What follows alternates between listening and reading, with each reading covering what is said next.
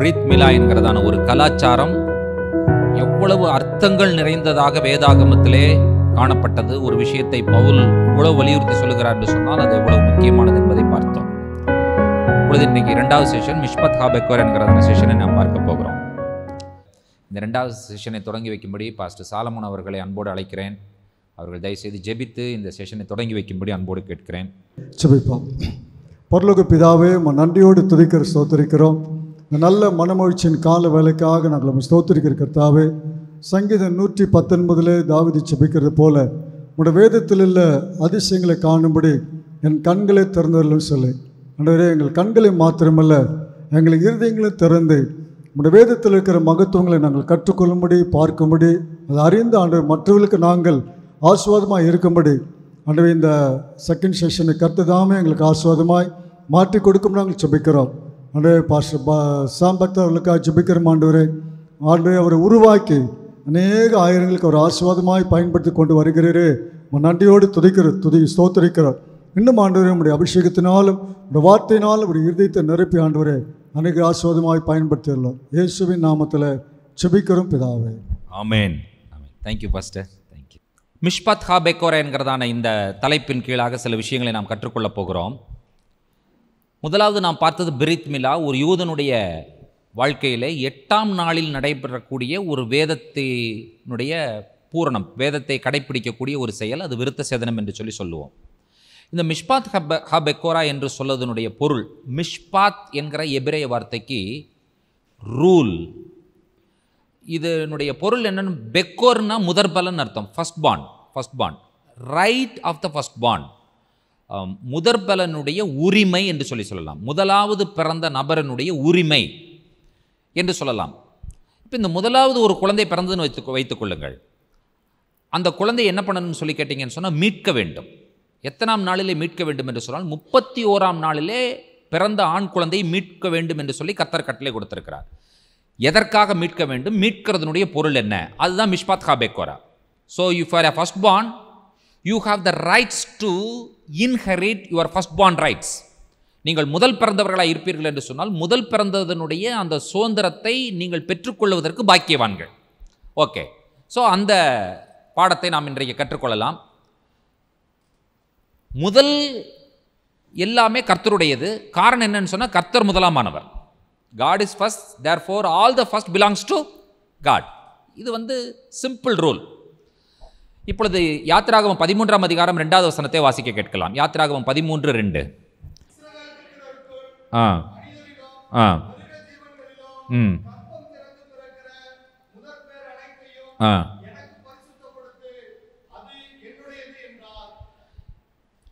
யாத்திராகமம் 13ஆம் அதிகாரத்தை எபிரேய மொழியில் நீங்கள் படிப்பீர்கள் என்று சொன்னால், particularly chapter 13 Exodus, it's all in the feminine form.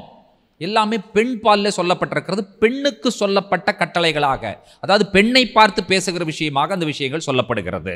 Okay, this is one outline I have given you. Now numbers chapter 3 verse 12. இப்பொழுது எண்ணாகமம் 3ஆம் அதிகாரம் 12வது வசனம். இஸ்ரவேல் புத்திரரில் கற்பம் திறந்து பிறக்கிற முதற் பேரான யாவுக்கும் பதிலாக நான் லேவியரை இஸ்ரவேல் புத்திரரிலிருந்து எடுத்துக்கொண்டேன், அவர்கள் என்னுடையவர்களாய் இருக்கிறார்கள். So what is the difference between Exodus and Numbers?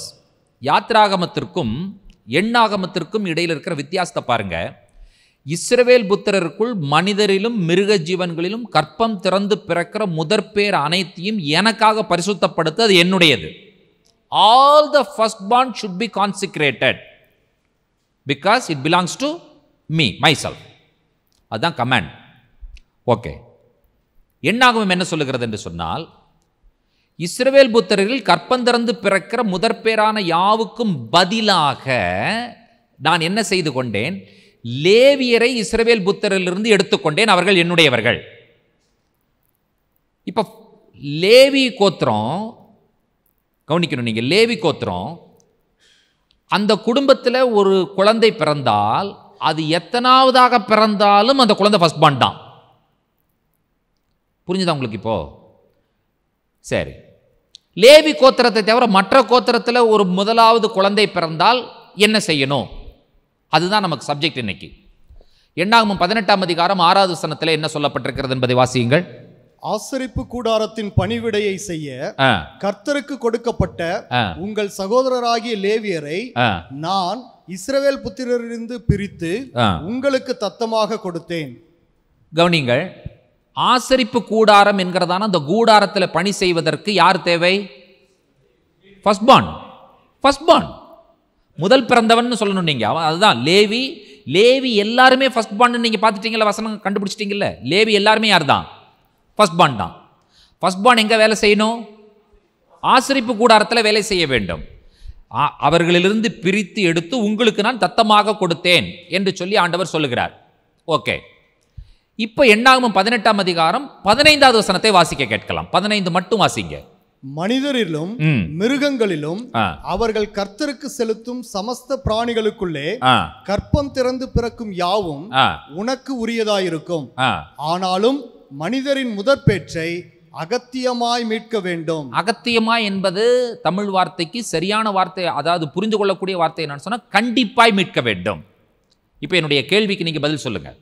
சிம்பிளா சென்டென்ஸ் நான் முடிக்கிறேன். கவனிங்க, யாத்ராகமத்திலே இஸ்ரவேல் புத்திரர் அனைவரும் முதல் பிறந்தவர்கள் அனைவரையும் வேறுபடுத்து அவர்கள் என்னுடையவர்கள். எண்ணாகமத்தில் வரும்பொழுது ஆண்டவர் என்ன சொன்னார்? லேவி புத்திரரை நான் தனியாக பிரித்தெடுத்து அவர்கள் என்னுடைய ஆசரிப்பு கூடாரத்தில் வேலை செய்வதற்காக அவர்கள் அனைவரையும் முதற்பேராக தெரிந்து கொள்ளுகிறேன். எதற்காக தெரிந்து கொள்ளுகிறேன்? 2வது எண்ணாகமத்தில் என்ன சொன்னார்? ஆசரிப்பு கூடாரத்தில் வேலை செய்வதற்காக தெரிந்து கொள்ளுகிறேன். இப்போ அடுத்த கமெண்ட் என்ன வருது? லேவி கோத்திரத்தில் பிறக்காத, லேவி கோத்திரம் அல்லாத மற்ற கோத்திரத்தில் பிறக்கிற எல்லா ஆண் பிள்ளையும் கண்டிப்பாய் மீட்கப்பட வேண்டும். எத்தனை பேருக்கு நான் சொன்ன இந்த 3 ஸ்டேட்மெண்ட் புரிஞ்சுது? புரிஞ்சுதா? புரியலையா உங்களுக்கு? புரிஞ்சுது. ஓகே, இப்போ என்னோட கொஸ்டின் என்னன்னா, ஏன் லேவி கோத்திரத்தில் பிறக்காத மற்ற கோத்திரத்தில் பிறக்கிற ஆண் பிள்ளை மீட்கப்பட வேண்டும்? இதுதான் என்னோட கொஸ்டின். கேள்வி புரிஞ்சுதா உங்களுக்கு? லேவி கோத்திரத்தில் பிறக்காத மற்ற கோத்திரத்தில் பிறக்கிற ஆண் பிள்ளையை மீட்கணும். You have to redeem. Redemption ceremony என்னங்கிறத அப்புறம் சொல்கிறேன் நான். First belongs to God. Okay, அதுக்கு பதிலாக தான் லேவியர் எடுத்துட்டு ஆண்டவர் இவங்களை மீட்டுக்கொள்ள அப்படிங்கிறார். எதற்காக மீட்டுக்கொள்ளுவது? எங்கே மீட்டுக்கொள்ளுவது? அவர்களை மீட்டு என்ன செய்வது? எக்ஸாக்ட்லி. கவனிங்க, ஆண்டவர் அவருடைய கூடாரத்தையும் அவருடைய கூடாரத்தை சுற்றி போடப்பட்டிருக்கிற மற்ற கூடாரத்தையும் சரிசமமாகத்தான் பார்க்கிறார்.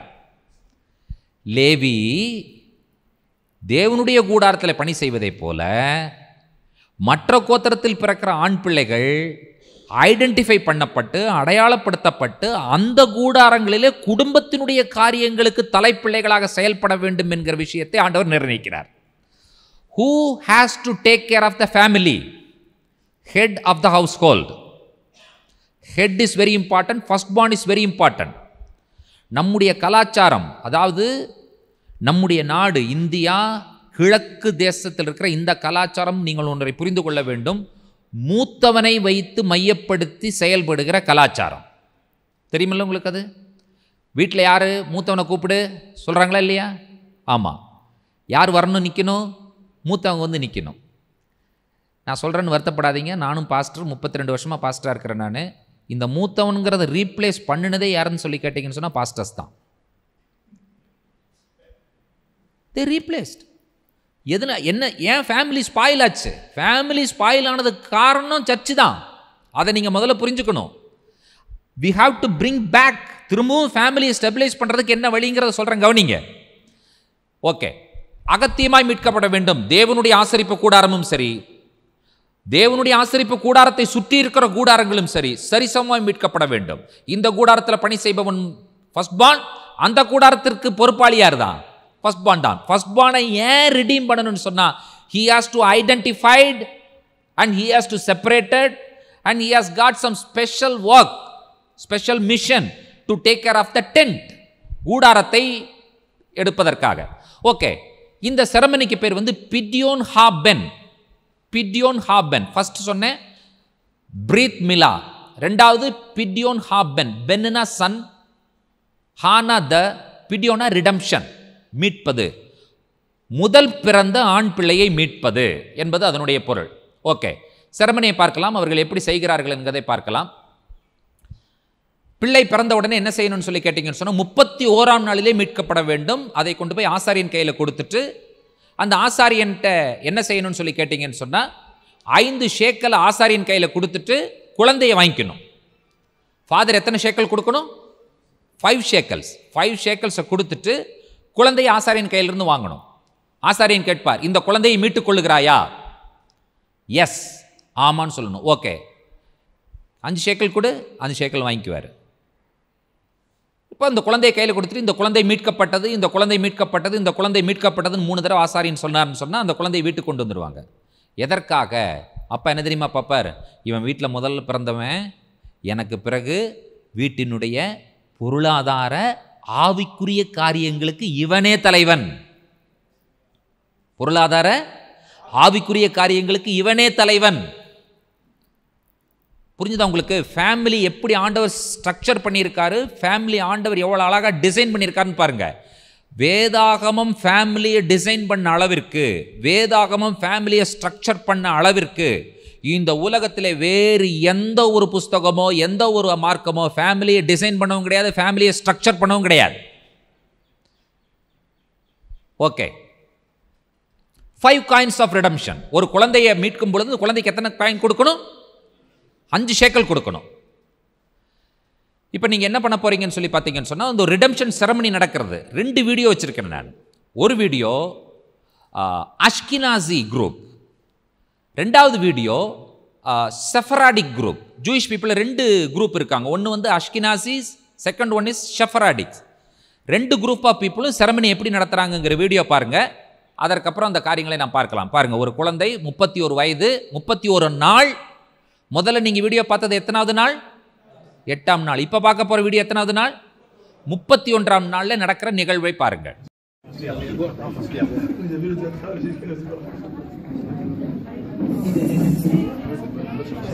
דוד, האמא נשארת פה באזור.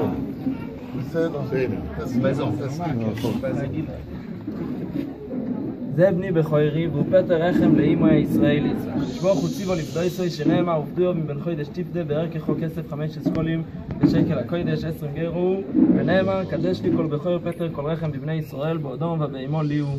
ביי בויס צווי, ליתן לי בינך בחירךו שהוא פטר רחם לאמוי ובויס לפדויסוי בעדך בישלוים כדי מחייבתי מדי רייסה.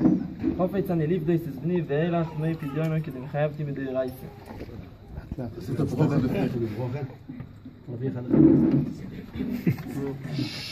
ברוך אתה אדוני אלוהינו מלך העולם אשר קידשנו במצוותיו וציוונו על פדיון הבן. אמן. ברוך אתה אדוני אלוהינו מלך העולם שהחיינו וקיימנו והגיענו לזמן הזה.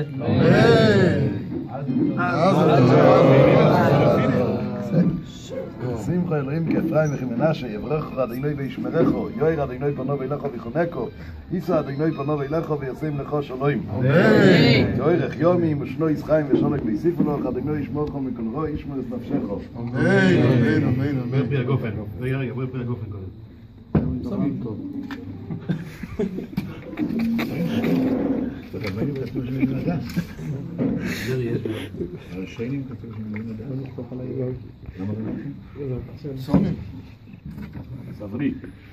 ברוך אתה אדוני אלוהינו מלך העולם בוירי פרי הגופן.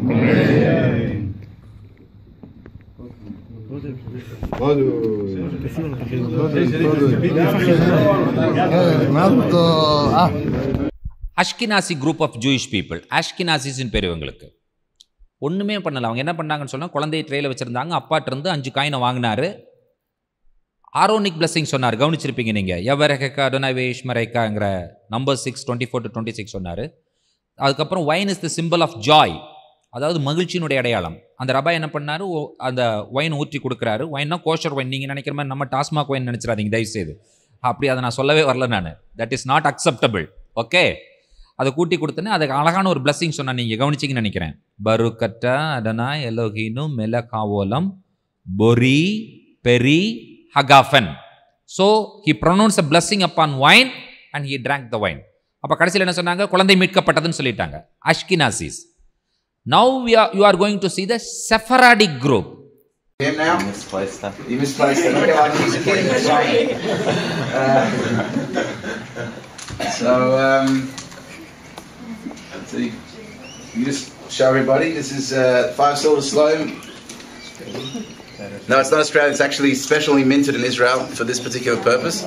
The right weight. The right weight. The whole. Are you sure? The whole shebang. No, I know it's not mine. Okay, so what needs to happen is as follows. Binyamin will take the baby from Rachel and make a declaration to myself about the veracity of this child being his and being his firstborn.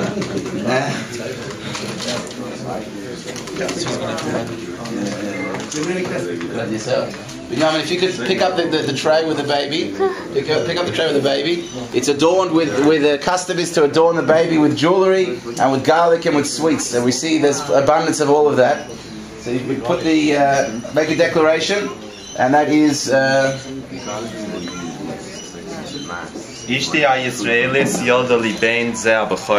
Okay, which means that say it in English. My wife, who is Jewish, had this son who is our firstborn. Okay, and you can place it now here on the table. So the transaction is going to occur. And my question that I have for you is, my boy is tvei,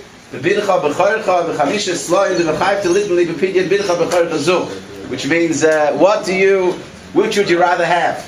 Your firstborn, or the 5 sloim which you're obligated to give me for the redemption of this, your firstborn son? Jewelry is quite valuable. I'll keep the kid. Okay, so what you need to say is, and while you're saying that, you'll give me the cash. Bina bivni b'chayri zeh v'helach chamisha tzelaim b'pidyon d'mechayv vana be. Thank you. Say that in English. No. What is that in English? Oh. Yeah. I want this, my firstborn son, and here you have 5 slime, which is required of me for the redemption. Okay, so I'm being kind of this, and now I keep the cash, and he keeps the baby. Now you make a bracha. Baruch atah Adonai Eloheinu melech haolam asher kitshanu b'mitzvaysa v'tzivanu al Pidyon haben. Baruch atah Adonai Eloheinu melech haolam shechiyanu v'kimanu v'giyanu b'zman hazeh. Amen. Baruch atah Adonai Eloheinu melech haolam b'rei agafen. Amen.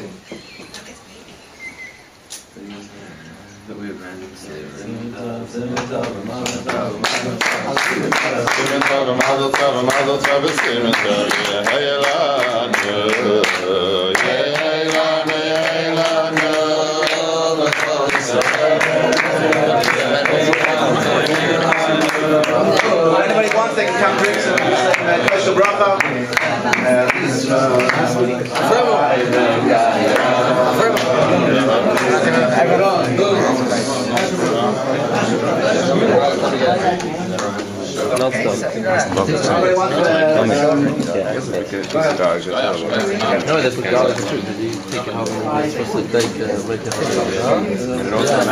எந்த கிறிஸ்தவ குடும்பத்தில் இதுவரை தலைப்பிள்ளையை நாம் அடையாளப்படுத்தி இந்த குடும்பத்தினுடைய வருங்கால ஆவிக்குரிய பொருளாதார நிகழ்வுகளுக்கு இவனே பொறுப்பாளி என்று சொல்லி அடையாளப்படுத்தப்படுகிறதா? இல்லை. குடும்பம் எப்படி ஸ்டெபிலைஸ் ஆகும்? யோசித்து பாருங்க பார்க்கலாம். குடும்பம் ஸ்டெபிலைஸ் ஆகவே ஆகாது. அதாவது இன்னொரு விஷயத்தை நீங்கள் யோசிக்கணும். கிறிஸ்டியானிட்டிங்கிறத பார்த்தீங்கன்னு சொன்னால், நான் தப்பு சொல்ல வரேன். I am a part of a Christian search. கிறிஸ்தவ சபையில் நானும் ஒரு அங்கத்தினர். ஆகினால் I have all the rights to speak. எனக்கு எல்லா அதிகாரம் இருக்கிறது பேசுவதற்கு. ஏன்னா நான் அதனுடைய அங்கம். 2000 ஆண்டுகள் ஜூயிஷ் பீப்புள் எங்கே இருந்தான் தெரியவே தெரியாது. 70 AD டெம்பிள் டிஸ்ட்ரக்ஷன் ஆனதுக்கப்புறம் டிஸ்பர்ஷன் ஆன ஆட்கள் 1946 they are coming back to the land. லேண்டுக்கு திரும்பி வந்த உடனே லாங்குவேஜ் ரிவைவ் பண்ணி, கல்ச்சரை ரிவைவ் பண்ணி, அவனுடைய நாட்டினுடைய சட்டத்திட்டங்கள் எல்லாத்தையும் ரிவைவ் பண்ணி, அவ்வளவு அழகாக இன்றைக்கி தேசத்தை வடிவமைத்து இன்றைக்கி சூப்பர் பவராக உட்காந்துருக்கான். 2000 ஆண்டுகளாக கிறிஸ்டியானிட்டி டிஸ்பர்ஸ் ஆச்சுன்னா திரும்ப கிறிஸ்டியானிட்டி திரும்ப ஒன்று சேர்த்த முடியுமான்னு யோசிச்சு பாருங்க. நீங்கள் 2 வருஷத்துக்கே சேர்த்த முடியலைங்கிறார் பாஸ்டர். காணாமல் போச்சுங்கிறாரு. காரணம் என்ன தெரியுமா? அவங்க ஃபேமிலி யூனிட்டாக செயல்பட்ட ஒரே காரணத்தினால தான் அவங்கள திரும்ப ஒன்று கொண்டு வர முடிஞ்சது. ஃபேமிலி அப்படிங்கிறதுக்கு மேலே இன்னொரு சப்ஜெக்ட் பைபிள் இல்லவே இல்லைங்க. த பைபிள் கிரியேஷனில் ஸ்டார்ட் பண்ணி ஃபேமிலியில் முடியுது. Bible starts with the creation and ends with the family. திருச்சபை என்றைக்கு குடும்பங்களின் மேலே குடும்பத்தை சரிப்படுத்துவதற்கு கவனத்தை செலுத்தவில்லையோ அழிவை நோக்கி போய்கொண்டிருக்கிறோம் என்பதை தயவு செய்து புரிந்து கொள்ளுங்கள். பார்ப்பதற்கு பெருசாக தெரியலாம், ஆனால் ஸ்லோலி இதில் என்ன கொடுத்துருக்கோன்னு ஸ்லோ பாய்சன் கொடுத்த மாதிரி எப்போ சாகுன்னு தெரியவே தெரியாது. Why Christianity failed in Europe? Why Christianity failed in America? Why Christianity failed in UK? Massive big churches, cathedrals, but it failed. The same pattern if we follow in India, one day or other day we will also fail. Our church, our Christianity also will fail. எழுதி வைத்துக் கொள்ளுங்கள், நீங்கள் கண்டிப்பாக நடக்கும். காரணம் என்ன அப்படின்னு கேட்டிங்கன்னு சொன்னால், பிப்ளிக்கல் ரூட்ஸில் நம்ம இருந்தால்தான் நாம் தப்பிக்கப்படுவோம். திரும்ப திரும்ப சொல்லுகிறேன், பிரசங்கங்கள் அல்ல, கூட்டங்கள் அல்ல, உபவாசங்கள் அல்ல, வேற எந்ததும் கிடையாது. வேதாகமத்தின் மையத்தில் வாழ்ந்தால் ஒழிய தப்பிக்கவே முடியாதுங்க. Everyday we must make sure that we follow the Bible. ஒவ்வொரு தனிநபரும் ஒவ்வொரு குடும்பமும் வேதாகமத்தின்படி வாழ்கிறார்களா என்கிறதை உறுதி செய்யாத எந்த ஒரு கூட்டமே கிடையாதுங்க. அது 2 பேர் கூடட்டும், 2000 பேர் கூட கூடட்டும், 2 லட்சம் பேர் கூட கூடட்டும். இன்னைக்கு நல்லா இருக்கும், ஃபோட்டோ எடுக்கிறதுக்கும், வாட்ஸ்அப்பில் போடுறதுக்கும், ஃபேஸ்புக்கில் போடுறதுக்கும், யூடியூப்பில் அப்லோட் பண்ணுறதுக்கும் நல்லா இருக்கும். இன்னைக்கு நல்லா இருக்கும். What about tomorrow? நாளைக்கு எப்படி இருக்கும் என்பதை யோசித்து பாருங்கள். தரிசனம் உள்ளவர்கள் நீங்கள் இருந்து உண்மையாகவே உங்களுக்கு வேதாகமத்தின் மேலே, கிறிஸ்துவத்தின் மேலே, கிறிஸ்துவனுடைய அந்த விஷயத்தின் மேலே பற்று இருக்குதுன்னு சொன்னால், please come back to the Bible. வேதாகமத்தின்கிறாராய் திரும்பும்படி உங்களை அன்போடு கேட்கிறேன். ஓகே, இந்த விஷயத்தை நாம் பார்க்கலாம். ஃபர்ஸ்ட் பார்னுடைய ரைட்ஸ் என்ன? ஃபர்ஸ்ட் பார்ன் எப்பொழுதுமே 2 மடங்கு ஆசீர்வாதத்தை பெற்றுக்கொள்வதற்கு தகுதியுடையவன். அதற்கு பேர் தான் சேஷ்டபுத்திர பாகம் என்று சொல்லி நாம் வேதாகமத்தில் சொல்லுகிறோம். சேஷ்டபுத்திர பாகத்தில் வந்து பார்த்தீங்கன்னு சொன்னால் 2 ரெஸ்பான்சிபிலிட்டிஸ். இந்த 2 ரெஸ்பான்சிபிலிட்டி என்னன்னு பார்த்தீங்கன்னு சொன்னால், the biblical law gives the firstborn male a special status with respect to a 2-part responsibility. The 2 responsibilities are entered into at the time of death of that male's father. 8ஆம் நாளிலே விருத்த சேதனம், 31ஆம் நாளிலே ஆண் பிள்ளையை மீட்பது, 13வது வயதிலே அந்த பிள்ளையை வேதாகமத்திற்கு தத்து கொடுப்பது. 3 விஷயம்: பிரீத் மிலா, பிட்யோன் ஹாபன், பார் மிட்ஸ்வா. லாஸ்ட் ஒன் வந்து மிஷ்பாத் ஹாபெக்கோரா. இது எப்போ நடக்கும்? ஒன்று 8ஆம் நாள், இன்னொன்று 31ஆம் நாள், இன்னொன்று 13 வயதில். இந்த மிஷ்பாத் ஹாபெக்கோராக்கு மட்டும் டேட் கிடையாது. ஏன் டேட் கிடையாதுன்னா, அப்பா எப்போ சாவார்னு தெரியாதனால டேட் கிடையாது. ஸோ இது அப்பா இறந்ததற்கு பிறகு அவனுடைய பொறுப்பு கொடுக்கப்படுகிறது, 2 மடங்கு ஆசீர்வாதம் கொடுக்கப்படுகிறது என்பதை நீங்கள் புரிந்து கொள்ளுங்கள். Okay, the firstborn male earns the right to these 2 responsibilities by his birthright, the virtue of being the firstborn. Okay, இப்போ ஏசாவும் யாக்கோபையும் எடுத்துக்கொள்ளுங்கள். நமக்கு தெரியும், நம்ம என்றைக்குமே யாரை தான் தப்பு சொல்லுவோம்னு சொன்னால், யாக்கோபு திருடன், யாக்கோபு வஞ்சிச்சிட்டான், யாக்கோபு ஏமாற்றிட்டான், இப்படி தான் சொல்லுவோம். கவனிங்கள், யாக்கோபும் ஏசாவும் ரெட்டை பிள்ளைங்க. ரெட்டை பிள்ளைங்களில் முதல்ல தாயினுடைய வயிற்றிலிருந்து வெளியே வந்தது யார்? ஏசா தானே வெளியே வந்தார். தாயினுடைய வயிற்றிலிருந்து வெளியே வரும் பொழுது ஒரு குழந்தை தலை முதல்ல வருமா, கால் முதல்ல வருமா? சத்தமாக சொல்லுங்கள். தலை முதல்ல வரும். அப்போ ஏசாவினுடைய தலை முதல்ல வந்துருச்சு வெளியே. அப்புறம் ரெண்டாவது பின்னால் யார் வர்றா? யாக்கோபு வர்றார். யாக்கோபுனுடைய தலை வருமா, கால் வருமா? சொல்லுங்க. அதுக்கும் தலை தான் வரும். தலை வெளியே வருது. யாக்கோபினுடைய தலை வெளியே வரும் பொழுது அதற்கு முன்னால் எது வருது? ஏசாவினுடைய கால் வருது. கருவில் இருக்கும் பொழுது என்ன ஆயிருக்குன்னு சொல்லி பார்த்தீங்கன்னு சொன்னால், அந்த தொப்புள் குடி சுற்றி பிறக்கும், அதை பிறக்கும், இதை பிறக்குங்கிற மாதிரி யாக்கோபினுடைய கை என்ன பண்ணிருச்சுன்னா, இந்த சின்ன பிஞ்சு கை ஏசாவினுடைய காலை பிடிச்சிருக்குது. புரியுதா உங்களுக்கு? காலை பிடித்தல் அப்படிங்கிறதுக்கு எபிரேய வார்த்தை என்ன தெரியுமா? குதிங்காலை பிடித்தல்ங்கிறதுக்கு எபிரேய வார்த்தை நான் சொல்கிறேன், எல்லாம் பின்னால் சொல்லுங்க. யாக்கோபு. எத்தனை பேருக்கு புரிஞ்சுது? இப்போ குதிங்காலை பிடித்தல்ங்கிற தமிழ் வார்த்தைக்கு ஹீப்ரு வேர்டு என்னது? சத்தமாக சொல்லுங்க. ஏமாத்தினது யாக்கோபா ஏசாவான்னு கேட்டிங்கன்னா நான் சொல்லுவேன் ஏசான்னு. பயிற்றங்குலை இவன் காய்ச்சிட்டு இருக்கிறான். நீ என்ன பண்ண, you have despise the birth right. நீ சேஷ்டபுத்திர பாகத்தை நீ தான் நிராகரிச்சு வச்சுட்ட. இந்த பைத்தங்குளுக்கு நீ என்ன பண்ணிட்ட, வித்து குடிச்சிட்டு போயிட்ட. நீ இப்போ யாருக்கு சொந்தமானது ஒரிஜினலா? இப்போ பர்த் ரைட் யாருக்கு சொந்தமானது? இப்போ யாக்கோபு விலைக்கு வாங்கிட்டான்ல, இப்போ யாக்கோபுடையது. ஈசாக்கு கூப்பிடுறான், நீ போய் கறி சமைச்சிட்டு வா, உனக்கு நான் சேஷ்டபுத்திர பாகத்தினுடைய ஆசீர்வாதத்தை தருகிறேன்னு சொல்கிறான். உண்மையான ஒழுக்கம் உள்ளவனாக இருந்திருந்தால் தகப்பனிடத்தில் என்ன சொல்லியிருக்கணும், நான் வித்துட்டேன்ப்பா, எனக்கு சேராது இது அப்படின்னு சொல்லியிருந்திருக்கணும். நீ அப்பாவையும் ஏமாற்றி விலைக்கு வித்துட்டு அவனையும் ஏமாத்த பார்த்த நீ எத்தனா அவன் எத்தனா? சொல்லுங்க எனக்கு பதில். இப்போ ஆல்சோ நீங்க வேதாகமத்தில் பார்த்தீங்கன்னு சொன்னா ஏசாவை வெறுத்தேன் யாக்கோபை சிநேகித்தேன் வசனம் இருக்கும். அதை பார்த்தீங்கன்னு சொன்னா ஆண்டவர் ஏதோ ஒருவனை சிநேகித்து ஒருவனை வெறுப்பதை போல இருக்கும். பட் நீங்க you go and study the Bible, ஹிப்ராயிக் ரூட்ஸ்ல இருந்து படிச்சு பாருங்க. ஏசாவினிடத்திலே ஆண்டவர் வாசம் பண்ணுவதற்கான ஒரு வாசஸ்தலத்தை ஆண்டவரால் கண்டுபிடிக்க முடியவில்லை. ஆனால் யாக்கோபினிடத்திலோ வாசம் பண்ணுவதற்கான ஒரு வாசஸ்தலத்தை ஆண்டவர் கண்டுபிடித்தார். அதுதான் ரீசன். அடுத்தது, முதல் பிறந்த அந்த சேஷ்டபுத்திர பாகம் என்கிறதான விஷயத்தை நீ ஏளனம் பண்ணன, நீ வெறுத்துட்ட, நீ அதை வேண்டான்னு ஒதுக்கிட்ட. நீ ஒதுக்குனதுடைய பேக்ரவுண்ட் யாரை ஒதுக்கியிருக்கீங்க? Jesus Christ was the first born. You have rejected the first born which is Jesus Christ. இயேசுவை நீ வெறுத்தாய், இயேசுவை நீ ஒதுக்கினாய். ஆகையினால ஆண்டவரால் என்ன செய்ய முடியலன்னு சொன்னா உன்னுடைய இருதயத்திற்குள் வர முடியவில்லை. இப்போ உங்களுக்கு புரிஞ்சிருக்குன்னு நினைக்கிறேன் நான். ஓகே, அடுத்தது ரெபேக்கா, ரிவ்கா. ரிவ்கா அவளுடைய பேர் ரெபேக்கா கிடையாது, ரிவ்கா ஹீப்ரூல. ரிவ்கான்னு என்ன அர்த்தம் தெரியுமா உங்களுக்கு? சுருக்கு வைக்கிறதுன்னு பேரு. சுருக்கு வைக்கிறது. ரிவ்கான பேர் சுருக்கு வைத்தல் அர்த்தம். ஈசாக்கு ஆண்கள் எப்பவுமே கொஞ்சம் அப்படி இப்படி இருக்கிற ஆட்கள் தான். கரெக்டா? சாம் தான் தலையாட்டுறாப்புல. இவளுக்கு பாருங்க, 2 பேரும் தான் ஜெபிக்கிறாங்க குழந்தை இல்லைன்னு சொல்லி. யாரு? ஈசாக்கும் ரெபேக்காலும் ஜெபிக்கிறாங்க.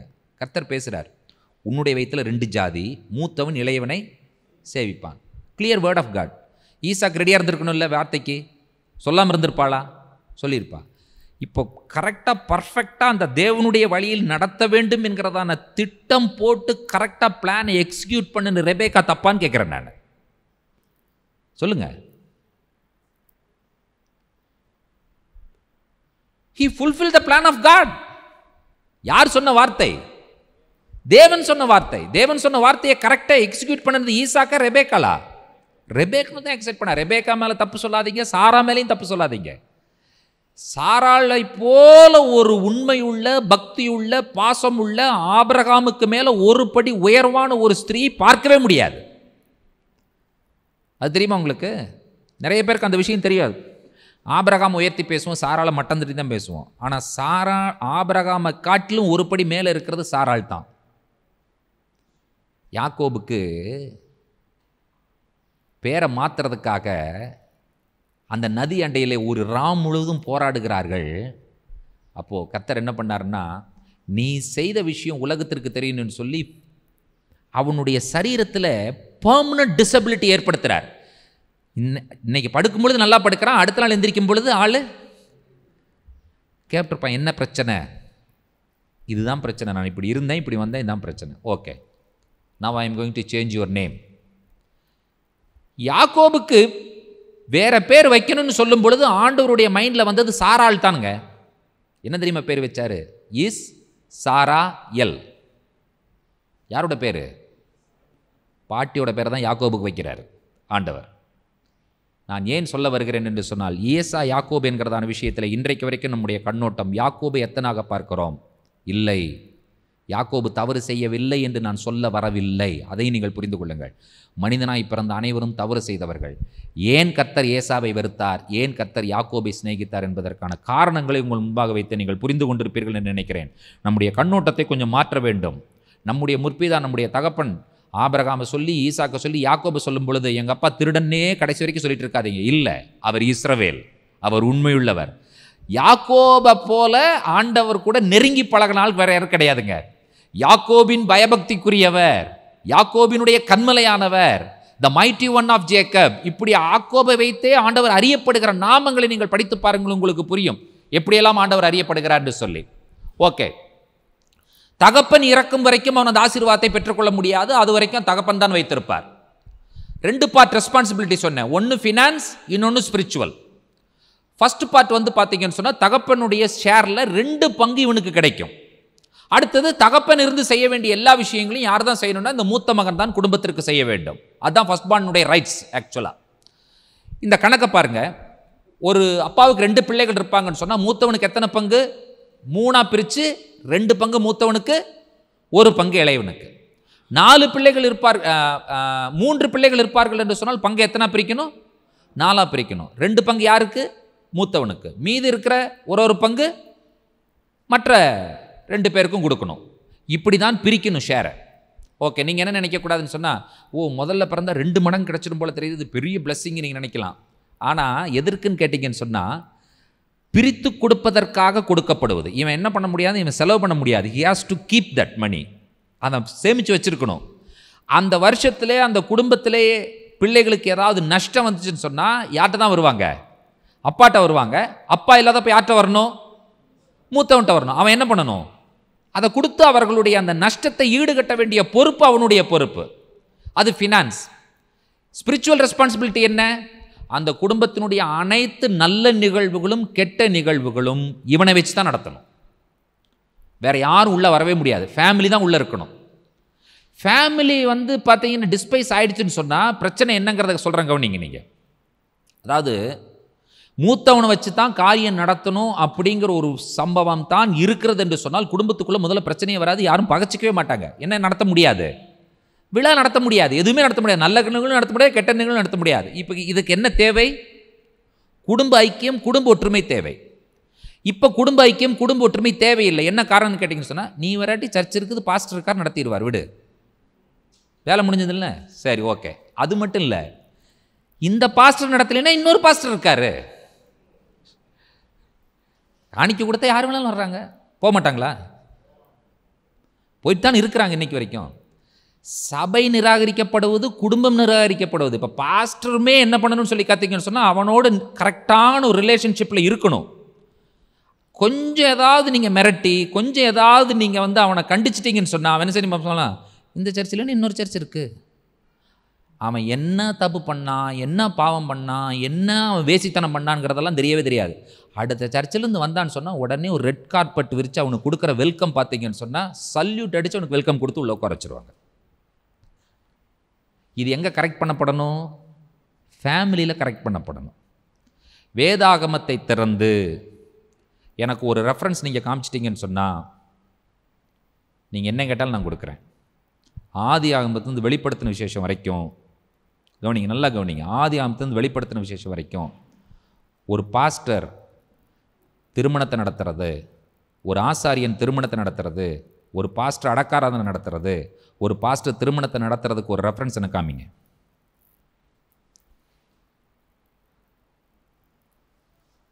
இன்னும் ஒன்றுமே பேச மாட்டேங்கிறீங்க.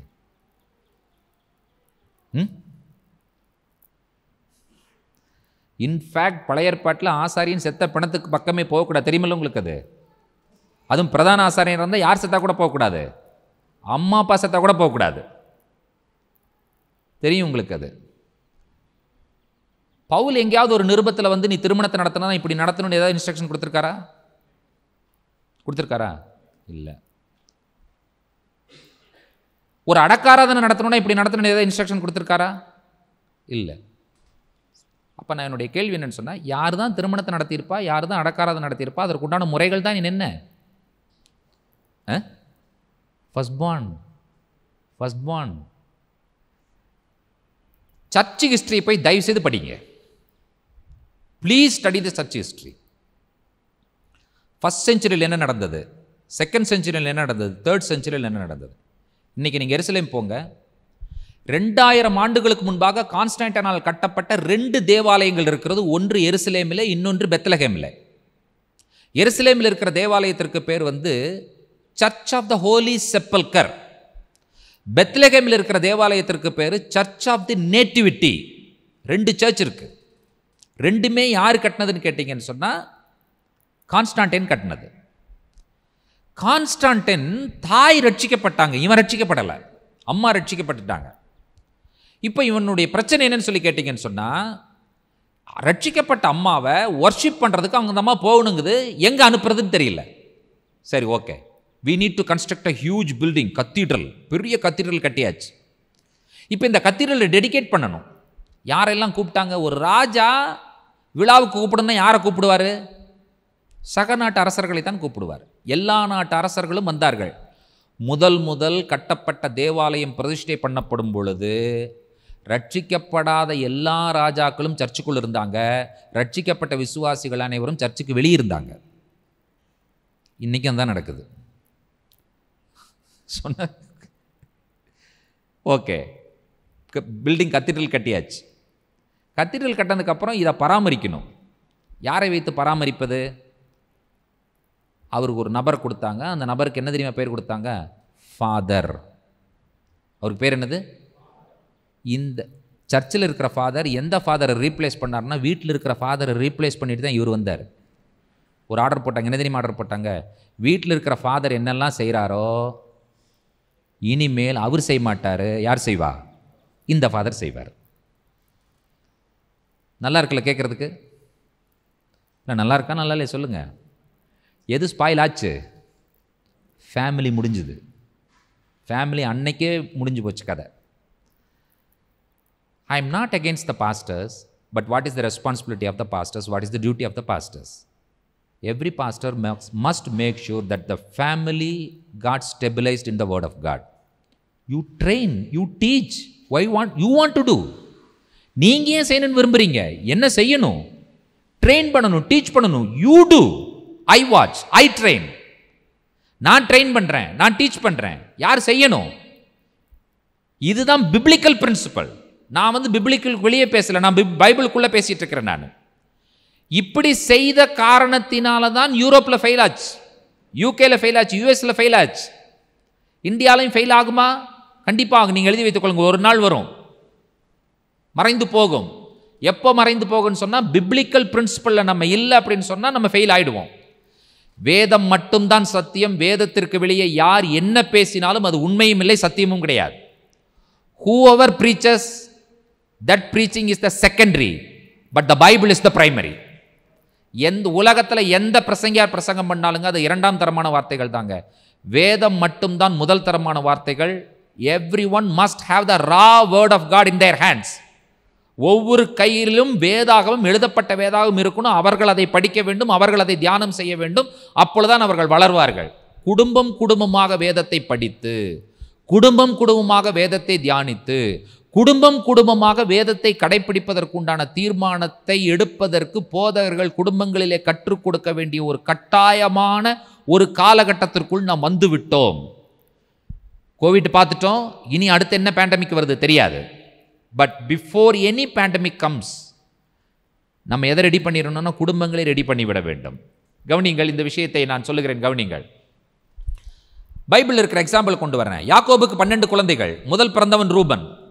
ரூபனுக்கு 2 மடங்கு ஆசீர்வாதத்தை கொடுத்துருக்கணும், ஆனால் யாக்கோபுக்கு கொடுக்கல. ரூபனுக்கு அடுத்தபடியாக நிற்கிறது சிமியோன். சிமியோனுக்கு கொடுத்துருக்கணும், சிமியோனுக்கு கொடுக்கல. சிமியோனுக்கு அடுத்தபடியாக லேவி நிற்கிறார், லேவி கொடுத்துருக்கணும், லேவிக்கு கொடுக்கல. ரூபனுக்கு கொடுப்பாதற்கு காரணம் ரூபனுடைய பாவம். சிமியோனுக்கு கொடுக்காதற்கு காரணம் சிமியோனுடைய பாவம். லேவிக்கு கொடுக்காதற்கு காரணம் லேவியினுடைய பாவம். So he overlooked Reuben, Simeon and Levi. His eyes falls on Judah. Okay, ஜூடாவை பார்க்கும் பொழுது அவருக்கு என்ன தெரியுமா புரிஞ்சுது? ஜூடா கையில் ஸ்பிரிச்சுவல் ரெஸ்பான்சிபிலிட்டி கொடுக்க முடியாது. ஜூடா கையில் எந்த ரெஸ்பான்சிபிலிட்டி மட்டும் தான் கொடுக்க முடியும்? மணி, பவர், அத்தாரிட்டி. ஜூடா ஆவிக்குரிய ஆசீர்வாதத்தை யார் மேலே கொடுக்கணும்? ஜோசப் மேலே கொடுக்கணும்னு சொல்லி அந்த 2 part ரெஸ்பான்சிபிலிட்டியில் ஃபினான்ஸை ஜூடா கொடுக்குறாரு. ஸ்பிரிச்சுவல் ரெஸ்பான்சிபிலிட்டி யாருக்கு கொடுக்குறாரு? ஜோசப் கொடுக்கிறார். ஓகே, ஜோசப் கொடுக்குற ஸ்டோரியை நான் உங்களுக்கு சொல்கிறேன், கவனிங்க. இதில் நீங்கள் இன்னொன்றை புரிந்து கொள்ள வேண்டும். Birth dictates your birth right, but the behaviour dictates your blessing. Let me repeat. Birth dictates your birth right, but behaviour dictates your blessing. எப்படி சொல்லலாம் இதை? நீங்கள் முதல் பிறந்ததினால அந்த பிறந்ததனுடைய காரணமாக அந்த பிறப்பின் உரிமையை நீங்கள் பெற்றுக்கொள்வதற்கு ஆயத்தமாக இருக்கிறீர்கள். ஆனால் தகப்பன் பார்த்து நீங்கள் வளர்ந்து வரும் பொழுது உங்களுடைய குணாதிசயங்களை பார்த்து தான் உங்களுக்கு கொடுப்பாரே தவிர நீங்கள் முதல் பிறந்ததுனால கொடுக்கவே மாட்டார். ஊதாரி பையன் கையில பர்ஸை கொடுத்தா என்ன ஆகும்? குடும்பம் என்ன ஆகும்? யோசிச்சு பாருங்க. ஆகினால ரூபனை தள்ளினார், சிமியோனை தள்ளினார், லேவியும் தள்ளினார். He overlooked Reuben, Simeon and Levi. He looked upon Judah. ஜூடாவை பார்க்கும்போது சொன்னார், ஸ்பிரிச்சுவலுக்கு மேல் லாய்க்கே கிடையாது. He is not fit for spiritual. Okay, let me look upon Joseph. Joseph பார்க்கிறாரு. இப்போ ஜோசப்னுடைய பிரச்சனை என்ன? ஜோசப் ஜூ, எகிப்தில் போய் கல்யாணம் பண்ணிட்டாரு. ஒரு ஆண் யூதன் புறஜாதி பெண்ணை திருமணம் பண்ணினால் இவன் புறஜாதியாய் மாறிவிடுவான். ஆகினால ஒரு புறஜாதியை பிளஸ் பண்ண முடியாது. அப்ப என்ன பண்ணாரு? ரூபனுக்கும் சிமியோனுக்கும் பதிலா யோசேப்பை கூப்பிட்டு சொல்றாரு, உங்களுடைய 2 மகன்களை எனக்கு கூட நான் அடாப்ட் பண்ணிக்கிறேன். So Jacob adopted Ephraim and Manasseh in the place of Reuben and Simeon. Levi already restored. எப்படி ரெஸ்டோர் பண்ணப்பட்டார்னு சொன்னா, உனக்கு லேண்டே கிடையாது, நீ எல்லா பக்கமும் நீ இருக்கணும்னு சொல்லி லேவி ரெஸ்டோர் பண்ணிட்டாரு. ரூபனுக்கும் சிமியோனுக்கும் பதிலாக யார் அடாப்ட் பண்றாருன்னு கேட்டீங்கன்னா, எப்ராயிம் மனாசே அடாப்ட் பண்றாரு. இப்போ எப்ராயிம் மனாசே யாருடைய பிள்ளைகள்? யோசேப்பினுடைய பிள்ளைகள். இப்பொழுது யாக்கோபினுடைய பிள்ளைகளாக மாறுகிறார்கள். இப்போ ரெஸ்பான்சிபிலிட்டியை பிரிக்கிறாரு. பணம் உங்ககிட்ட இருக்கட்டும்பா யூதா, ஆவிக்குரிய விஷயம் யார்கிட்ட இருக்கட்டும்? யோசேப்பிட்ட இருக்கட்டும். இந்த யூதாவினுடைய வம்சத்தில் வந்த அனைவரும் யூதர்கள், யோசேப்பினுடைய வம்சத்தில் வந்த அனைவரும் நீங்களும் நானும். இன்னைக்கு மணி யார் கையில் இருக்குன்னா ஜூ கையில் இருக்கு. ஸ்பிரிச்சுவல் யார் கையில் இருக்குன்னா நம்ம கையில் தான் இருக்கு. ஜூவுக்கும் ஜென்டைலுக்கும், அதாவது கிறிஸ்டியன்ஸுக்கு இருக்கிற அந்த விஷயத்தை நான் சொல்றேன் கவனிங்க. ஆண்டவராய் இயேசு கிறிஸ்து திரும்பி வரப்போகிறார். அவர் திரும்பி வரும்பொழுது தேவாலயம் கட்டப்பட்டிருக்க வேண்டும். எங்கே தேவாலயம் கட்டுவார்கள்? எருசலேமிலே. அந்த பிசிக்கல் டெம்பிளை கட்ட வேண்டிய வேலை யாருடைய வேலைன்னு சொல்லி கேட்டீங்கன்னு சொன்னா, யூதனுடைய வேலை. உங்களிடத்தில் எத்தனை கோடி ரூபாய் பணம் இருந்தாலும் உங்களால் எருசலேமில் போய் என்ன செய்ய முடியாது? தேவாலயம் கட்டவே முடியாது. தேவாலயம் கட்டாவிட்டால் மேசியா வரமாட்டார், வர முடியாது. அதுதான் பிளான். எசேக்கியேல்ல தீர்க்க தரிசனங்கள் அப்படிதான் சொல்லுகிறது. 3வது தேவாலயம் கட்டப்பட வேண்டும், அப்பொழுது மேசியா வருவார். ஓகே, எருசலேமில் இருக்கிற 3வது தேவாலயத்தை யூதன் கட்டுவதற்குண்டான அத்தனை ஆயத்த வேலைகளும் கரெக்டாக நடந்துட்டு இருக்கு. கட்ட போறான் அவன்.